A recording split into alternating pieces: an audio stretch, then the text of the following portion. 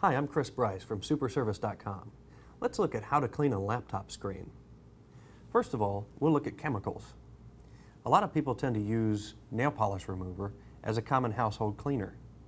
The problem with nail polish remover, although it's a great cleaner, is that it has a product called acetone as part of it. Now, acetone will attack plastics, and your laptop and laptop screen are definitely plastic. Do not, for any reason, use a nail polish remover on your laptop screen. The best chemicals to use are the soft chemicals, such as Windex, or one of the citrus-based or natural products, such as Clorox's GreenWorks. If you use GreenWorks or Windex or a similar soft chemical that does not contain acetone or any harsh chemicals, you'll be set. The best thing to do is spray a little bit of that Windex or GreenWorks on your laptop screen.